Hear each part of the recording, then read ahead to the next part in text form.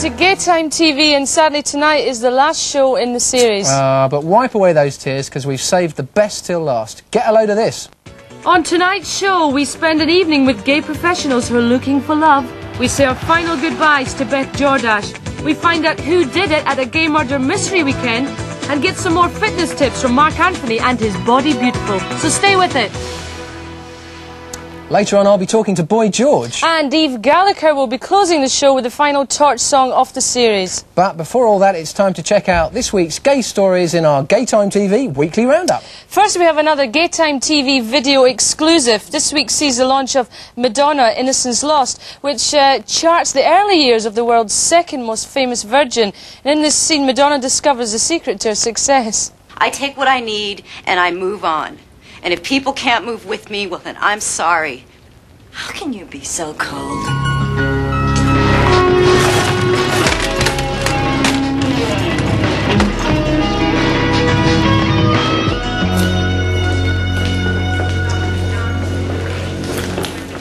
You must be Madonna. Cracking stuff there. Now then, do you remember the good old days when you could tell if someone was gay just because they wore a leather cap, 501s and a check shirt? And that was just the lesbians. Well, hey, now you can give off that all-important signal by simply revealing your socks. Look at those, they're fantastic. They cost only £3 and they're certainly much less embarrassing than a big bushy moustache. Well, a few weeks ago we brought you the incredible gay shower curtain, and this week we move into the bedroom with the fantastic lesbian pillowcases. There we go. Let's have a look at those then. This is my one. Oh, Rhona, I think there's some mistake. There is no mistake. No, that's right. You've guessed, a Butch and Femme, and they cost £9.50 per pair, and they're available at Screaming in Manchester. Excellent stuff. Buttock news. If you fancy firm buttocks for the rest of your life, then I've got just the book for you. Imaginatively called Buttocks of Steel, my favourite section is entitled Eat Your Way to Healthy Firm Buttocks. There's also handy tips on how to tone whilst watching the telly, so everyone at home, why don't you join in, and you too, Rhona. Do you think you're Mark Anthony or something? Yes, except I haven't got a strange Welsh accent, but here we go, and we're going to start with our right buttock, so clench and relax, clench and relax, and shake it out. Lovely. And the book is available in the UK and costs £9.95. Excellent. Well, for many of us, the big news the past week has been the death of the nation's favourite lesbian, Brookside's Beth Jordache. As an attractive young lesbian in a primetime show, she changed the public's perception of what a lesbian is and looks like. But how true to life was Beth Jordache, and how convincing was Anna Friel's portrayal? This is the grisly scene where the nation discovered that Beth Jordache, Brookside's lesbian heroine, victim of domestic violence and accomplice to murder, was dead. I just found out that Beth was dead. I was like, Beth's dead. It's just really... I don't think it's sunk in yet. It's very strange. Very sad that Beth was dead because, I fancied her. And the other reason was that she was a person that I could identify with. It was inevitable, I suppose, comes to us all, but really, it's a very stupid way to wrap up their little lesbian subplot, really. Just couldn't handle it anymore, eh? So, if you were a fella, you would fancy me? Yeah, I think so. But because you're a woman, you don't? I suppose not. Well, that's pretty not a fella then, isn't it? Oh, well, you might not like me if I was. Yeah, but at least we'd know where to go from here. The challenge in Anna Friel's representation of Beth is that you can't locate Beth in a stereotype. She isn't a bar dyke. She isn't a bike dyke. She isn't this kind of dyke or that kind of dyke. She is a woman. And the clever thing is that her desire for women is located where it belongs, in her desire, rather than in some stereotypical setup around style. It was when Beth kissed her best friend Margaret that she came to national prominence and became a lesbian heroine.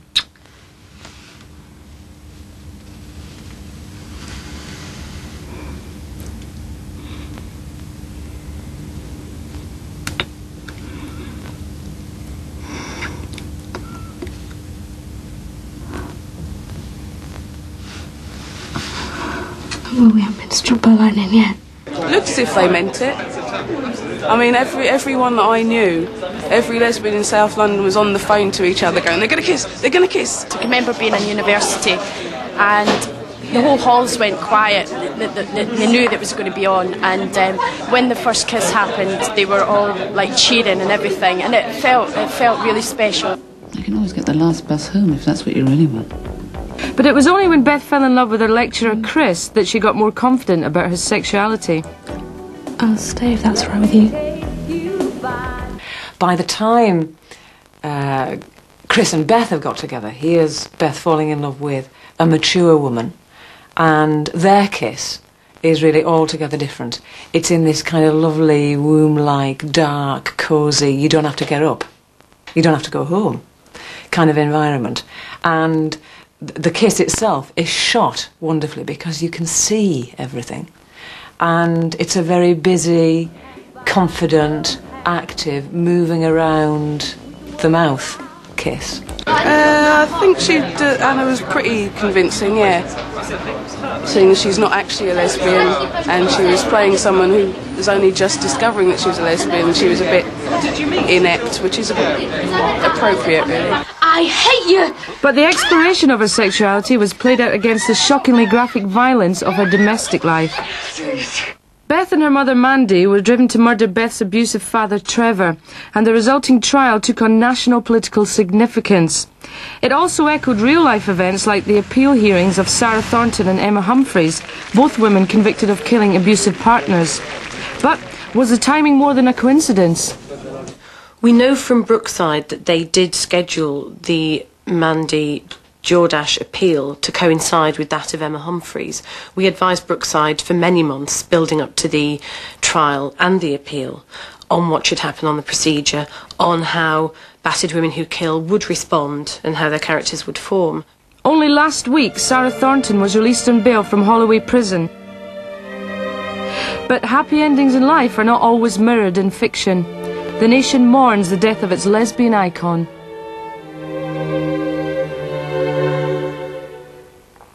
I don't know that the death of Beth is the most important news for lesbians, but the life of Beth and millions of people enjoying her lesbianism, and indeed for millions of people Beth becoming a heroine, that's probably been one of the most significant bits of lesbian history in recent times.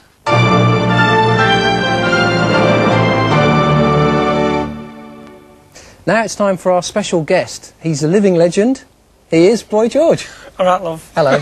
Very pleased to meet you. Thanks. Welcome to the show. I've just been reading your book, which I really enjoyed. And I'll tell you the big thing that struck me about it was the violence in it, actually, because it's like every other page you seem to be having a punch-up or throwing a bottle at someone or giving John Moss a good solid kick-in. I mean, would you describe yourself as a violent person? I think I've got a violent side. I mean, I grew up in a family that was lots of shouting and screaming, and I think it does rub off eventually. I think these days, though, I'm a lot more relaxed. I mean, I used to sort of like live on drama day in, day out. Now I'm a bit more laid back, and I don't really like fighting. I really did enjoy the early parts of the book where you were talking about your childhood and the family, because you come from this very big sort of Irish working class family. I come from a very sort of mad, extreme family.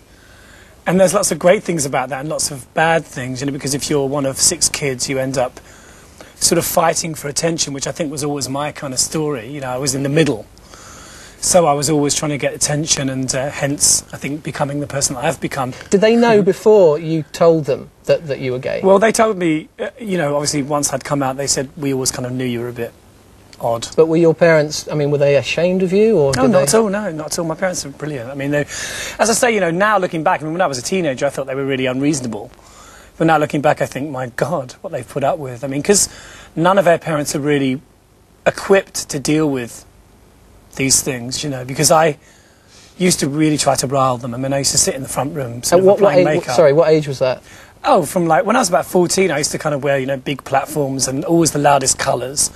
If my mum ever took me shopping, I always wanted the biggest, you know, sort of brightest yellow jumper and the highest platforms. So it started very early when I was about 11. I remember one day I was saying in the book that I went to Sunday school and I had this big cravat on and a big sort of floppy hat and a camel hair coat.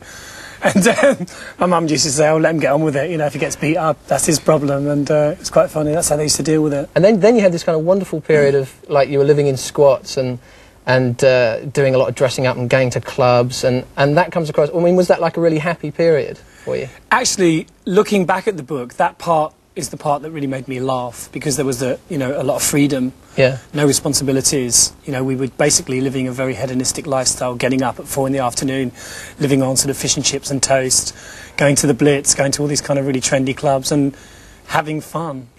Sleeping with loads of people and falling over drunk. It was a great time. The one thing that that came out of the book for me was that you were like always a sort of famous person in waiting, that you always kind of, like even before Culture Club, you were kind of notorious in the London clubs, and you always wanted to kind of stand out from the crowd. I mean, why do you think that is? I think sort of growing up as a gay man, you tend to feel ostracised from society. You're told from a very early age that you don't fit in.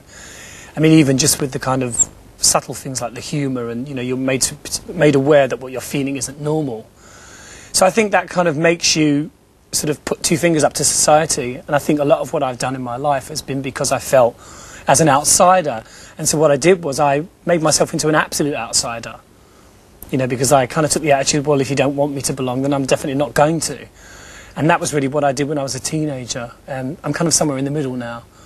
Half of me kind of realises that I do want to belong, and the other half of me still has 2 fingers up, so it's a kind of fine balance. Yeah. So when Culture Club did hit it really big, and you were absolutely massive, I mean, for like 2 or 3 years you were probably one of the most famous people on the planet. I mean, you were. I mean, how did you deal with that? I mean, was it anything like you expected?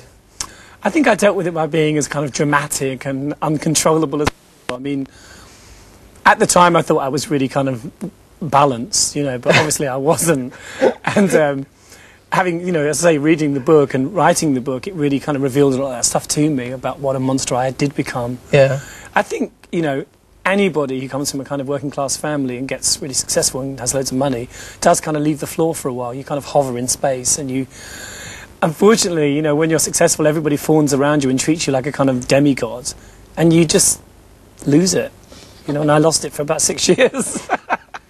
You were quite coy about your sexuality in the Culture Club period. Well, people always say this to me, but, I mean, look at the way I was dressed. How coy was that? I mean, sometimes you don't need to be political with words. I mean, my image was very gay. I mean, if anyone thought I was straight, that's their problem. But then you did make the famous cup of tea remark, which was you at your coyest, really, wasn't it? That comment was so throwaway. I was on the Russell Harty show. I mean, Russell was a big queen as well, And he was kind of prying into my sort of sexuality, and I just said, I'd rather have a cup of tea. I mean, it's been given such political weight, that comment, over the years. And really, it was just like a gag that you just made? It was just a throwaway comment, I mean, as I say, at the time, I had no desire to kind of announce what I was doing to people, to let them know what was going on in my private life. It's none of their business. So throughout the whole Culture Club period, you were having this incredibly tempestuous relationship with the drummer from Culture Club, John Moss. Now, he actually claims he's straight, doesn't he? I don't think it matters. I mean, I read an interview with John a couple of months ago in a magazine, and the interviewer kind of didn't really get into the sexuality thing, but the headline was, I loved Boy George, but I think he only fancied me. And the idea was that, I wanted the sex, but he wanted the love. And I think that's the way kind of people like John get around it.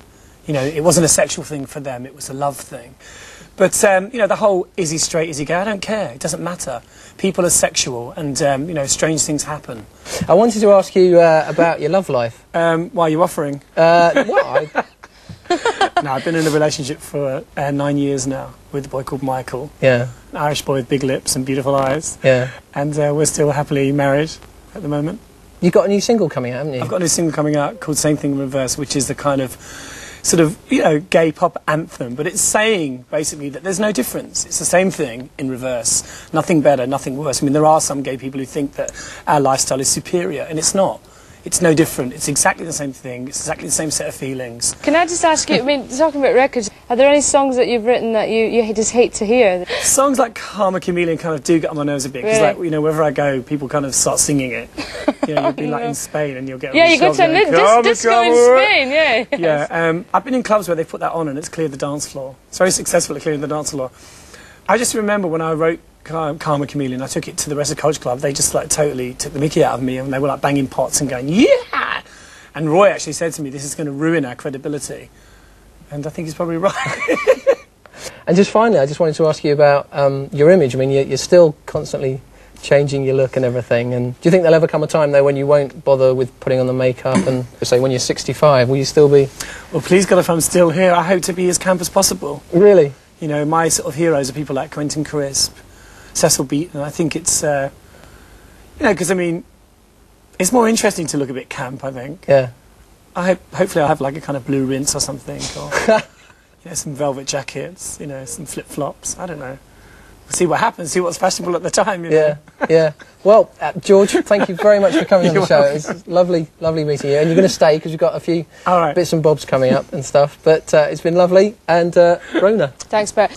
Well, it may be crowded at the bottom, but it's just as lonely at the top. If you're a gay professional looking for love, there's a new club which caters for singles. We spent an evening with Out and Out. Jules Barboncino leads an unusual double life.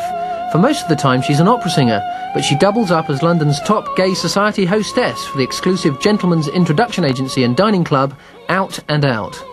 I started Out and Out because I had so many gay friends, gorgeous gay friends, who just weren't meeting people on the scene. They didn't perhaps hate the scene, but they weren't meeting the right sort of people, or it was just superficial relationships, and they wanted more.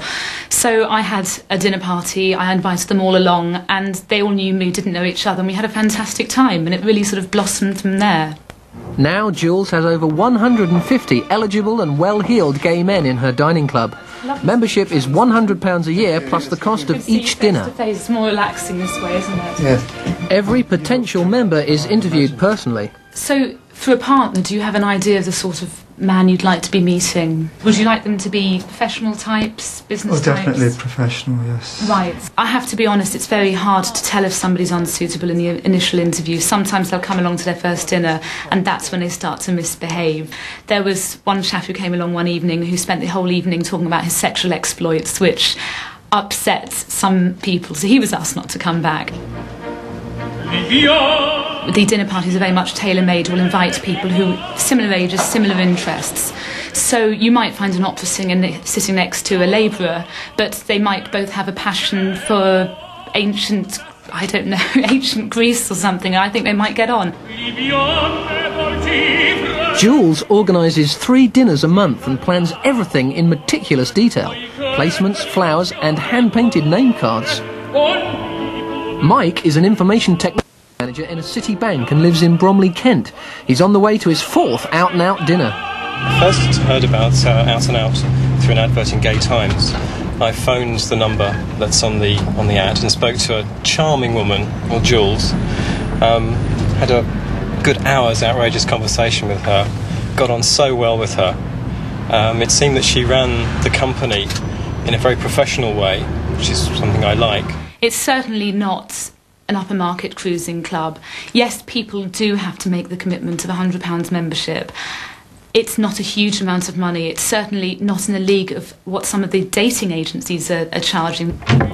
Russell lives in South Kensington, London. Tonight will be his first out-and-out dinner. I would like to meet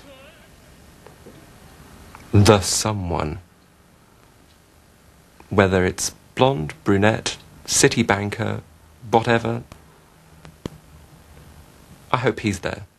If you're talking to generally professional gay men like myself, the question they often ask is, where do I meet similar gay professional men to myself?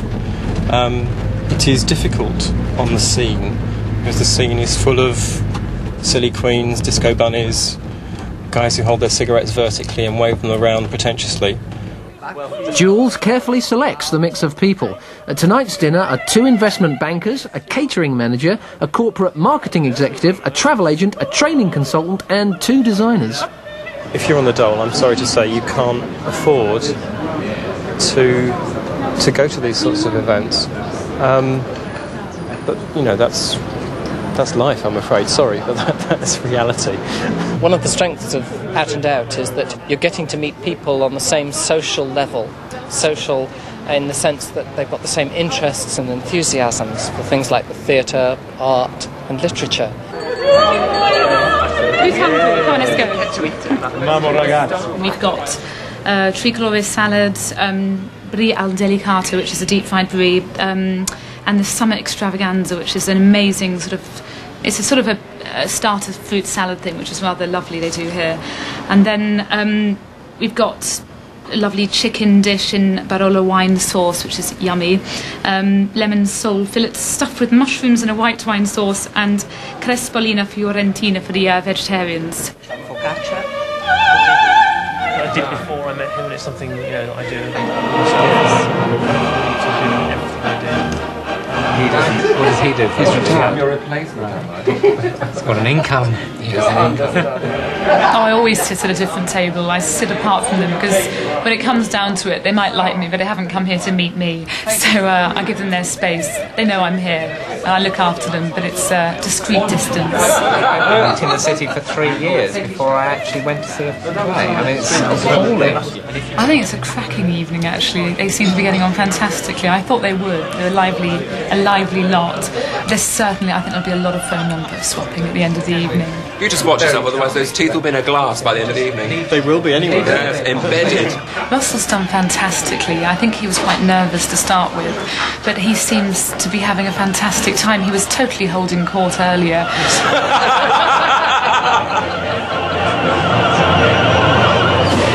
So, was there anyone at the dinner that caught Michael Russell's eye?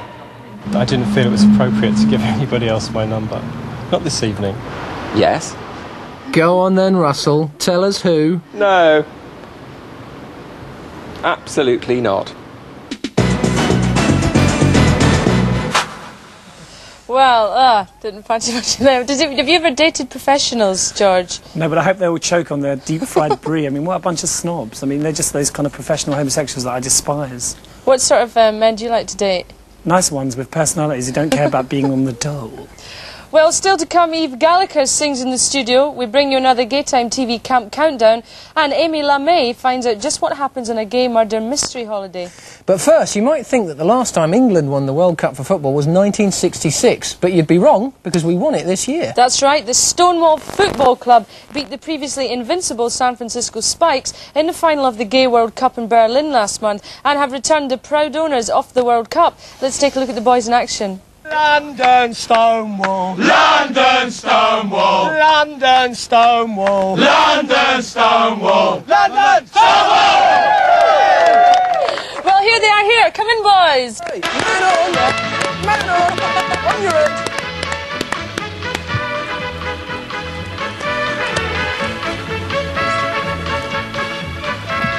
So, well, you've had a great victory in Berlin. Tell us about it. Yeah, well, it was the 11th Gay World Cup, and we beat San Francisco 1-0 in the final. And they're like the Brazil of gay football. I mean, they've won it 7 times previously, so I guess we're over the moon, Rhona. And who scored the winning goal? Our hero, Mr. Tony Woodward here. Way! Tony! You're the first team to actually bring home a cup for England since 1966. So what's the secret of your success? Well, I think it must be the team songs, mustn't it? Now we have a sing-song, and I think it's the spirit, more than anything else. You know, great camaraderie, and I think we were really psyched up, and I think we probably wanted it this year more than the other team. You wanted it bad. Yeah, we wanted it bad. You play against a lot of straight teams. How did they react to you? When you beat them 7-0, what can they say? I mean... There's no homophobia from them at all? No, I think now that we've actually been playing in that particular league, we're respected as a team that, I mean, naturally when we first came out and they thought that it was going to be a load of puss playing football, they thought, oh yeah, great, we're going to stuff them. But I think once that they realise... I beg your pardon? Well, I'll rephrase that, yeah. But no, they're really good about it. And as I say, I mean, they even... I think they're very jealous of the fact that we actually get the chance to play an international competition, and they don't, so... Did you take it really seriously? Yeah, very much so. I mean, we train twice a week, and in fact a lot of us actually play for a straight team on Saturdays and play for the gay team on Sundays, so as long as we remember what day it is, we're all right. We're going to ask you now to sing this famous song for us now. Ooh. So you're going to join in? Yeah, well, I might tap a bit like this. I mean, my heart will be in it. So can we hear it then? You ready, boys? 1, 2, 3. Together, we're the boys on tour. Together, hear the lions roar. Together, in the Berlin sun. Together, we're so glad we've come. Go east, off to Germany. Go east, Berlin's the place to be. Go east, score when we're put through. Go east, this is what we're gonna do. Go east! Fantastic! Excellent. Thank you very much, boys, and good luck in future games. If you'd like to join the lads, then you can write to Stonewall FC, care of Gaytime TV, PO Box 7300, London E14 9SA. Well, we all know that you've been following our resident fitness expert Mark Anthony with great enthusiasm, but now it's time for our last instalment, and this week we move on to our stomachs. Yes, so get down for the last time with Mark Anthony and his superb Body Beautiful.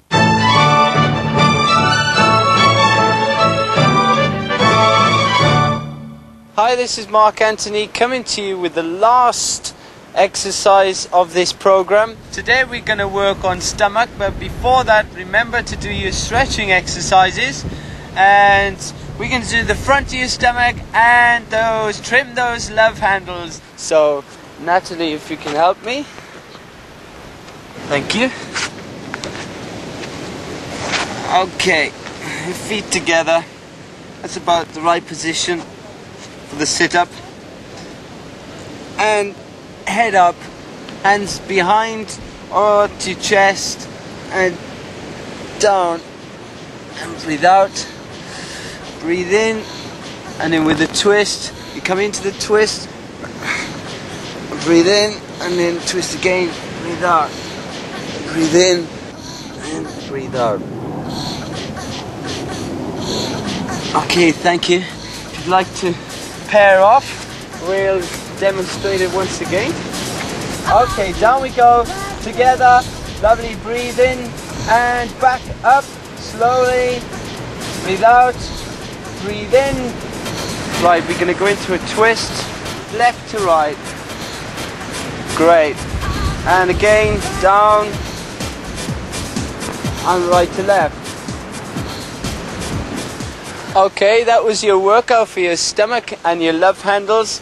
Beginners would start with 3 sets of 5 to maybe 10 as you build up. Be careful if you feel any uncomfortable injury, consult your doctor immediately. So, hope you've enjoyed watching. Keep up the good work and have fun. Be safe.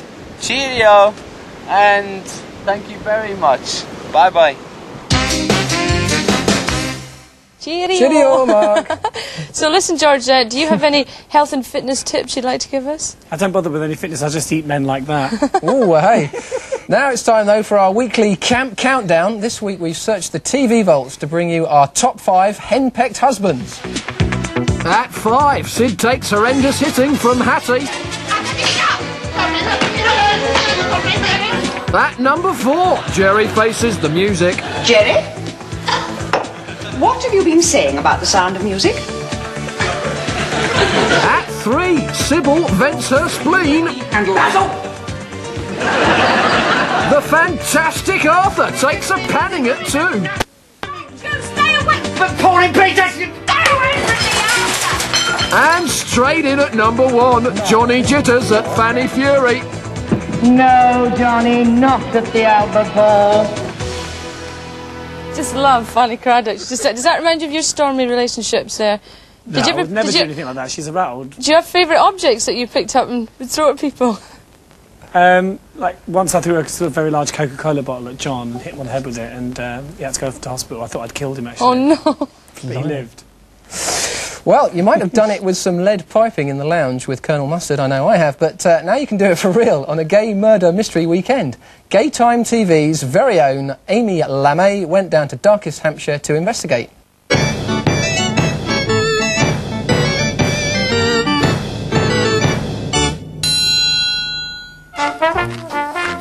Gaytime TV have invited me to the glamorous and terribly English New Forest in Hampshire for something called a gay murder mystery holiday. Apparently, the Baroness von Munchen has died in mysterious circumstances, and I have to find out who killed her.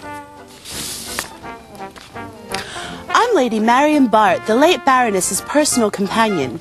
I'm to be very posh and look down on anyone who doesn't have a jet-set style life. Do they know me already? Ladies and gentlemen, may I have your attention, please? I'd just like to welcome you all to the Rhinefield House Hotel for this weekend of murder, mystery and mayhem. We have some costumes here and we have some guest parts to hand out. So first off, I'm looking for the Cardinal. Yes, you look like a garden, sir. Would you like to? When they arrive, all the guests are allocated the part they're going to play for the weekend. We need a sort of dowdy librarian type, you know, sort of Margaret Thatcher. This being a gay and lesbian murder mystery weekend, there's a fair amount of cross-dressing. You get a fair number of people who love detective novels. You get a fair number of people who love dressing up and pretending to be somebody else. And you get a fair number of people who just want a different kind of weekend away. Fantastic. It's very you. Very Morgan Plum Country Pursuits have been organizing gay murder mystery weekends since October '94. They cater primarily for groups of 20 or so friends, but they do have some weekends specifically for singles or couples. This group's a mixture of lesbian and gay British Rail employees and customers of the Gloucester pub in Greenwich, London. So do you think it's going to be a gay man or a lesbian that solves the murder? Definitely a lesbian. Why is that? Well, they're far more intelligent. Good afternoon, ladies and gentlemen. Excuse me, sir. There are several plots for the murder mystery holidays. This one involves the murder of a 1920s socialite, Baroness von Munchen. Everyone is both detective and suspect, and you have the duration of the weekend to work out who done it. First, you're given secret instructions which your character has to act on, and this is when you find out whether or not you're the murderer. Someone in this room has just found out that they're a murderer.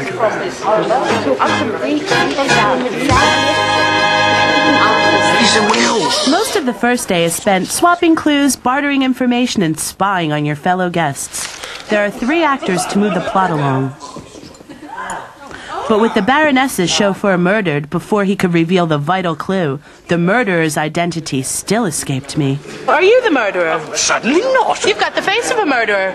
I think it's you. Well, isn't that the most?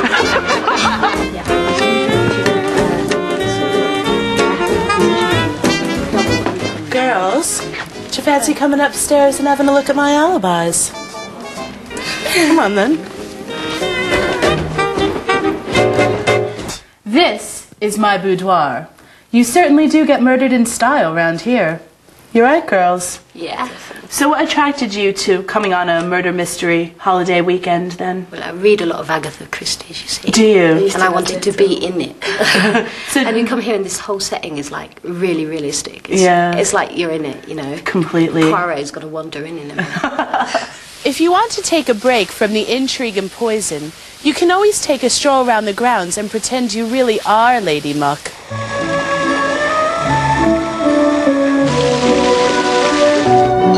The murder mystery weekends take place in various country house hotels around Britain. They cost around £130 per person. That includes the room and all your meals. But champagne is extra.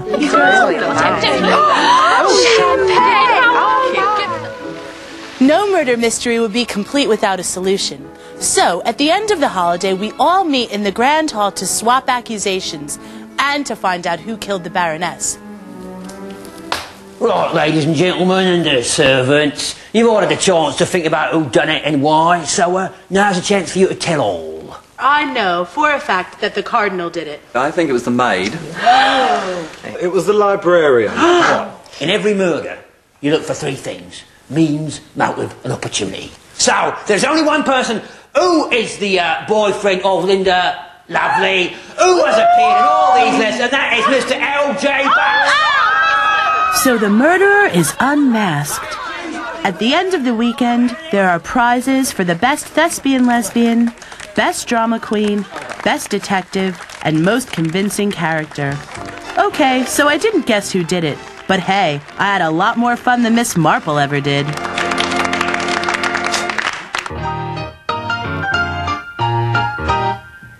Well, I think that looks like great fun. Did you fancy one of those weekends away? It's probably the sort of thing I wouldn't do, but if I did, I'd probably enjoy it. I love that Amy LeMay. She's Campus Christmas, isn't she? I like her. Sweet. It looks like a weekend with her. It looks like a good laugh, really, doesn't it? Yeah, it does look quite funny. Well, Boy George, thank you very much for coming on the last show. It's been an absolute pleasure and good luck with everything. Yeah, thanks very much, George. Enjoy yourself. Well, we've nearly come to the end of the show and the end of the series, but it's been great and thank you for all your letters. Absolutely, and we'll see you again soon. But now it's time to close the show with the final torch song, singing a song co-written by Boy George entitled Last Night. It's Eve Gallagher.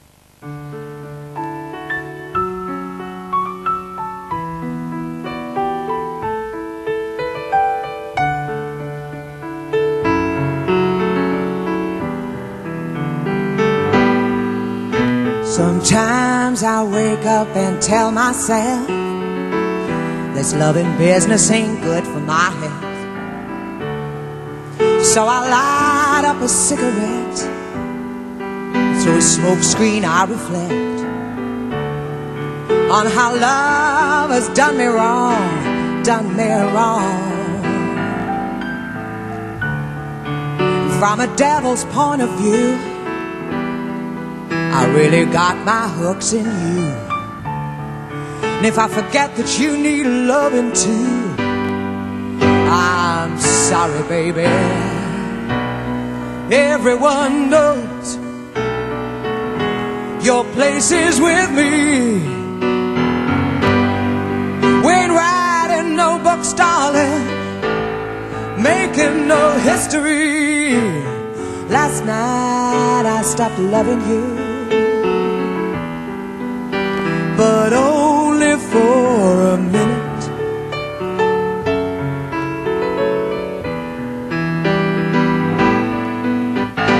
Last night I stopped loving you,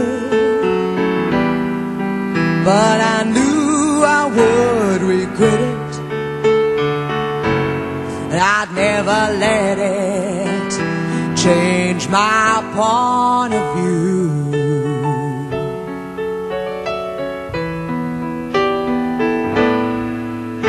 The Lord above may shake his head, or was that something strange I read? So I light up a cigarette, and through a smoke screen I reflect on how life has done me wrong, done me wrong.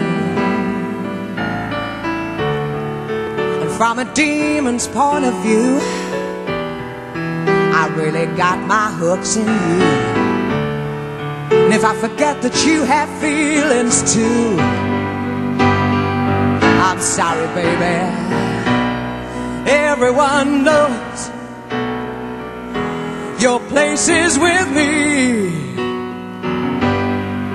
We ain't writing no books, darling, making no history. Last night I stopped loving you, but only for a minute.